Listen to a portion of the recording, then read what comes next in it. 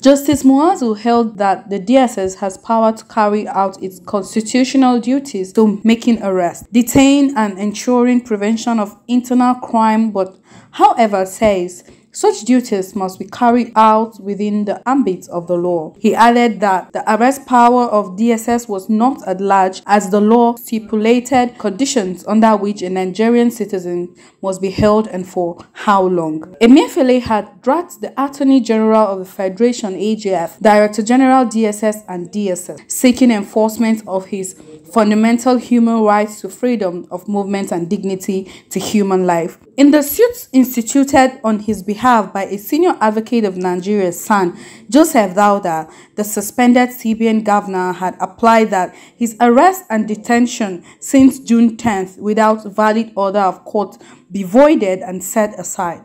The continued detention is unlawful in the sense that no charge has been brought, and it is wrong for an organization of that nature to keep somebody in detention and be looking for evidence with which to charge him to court.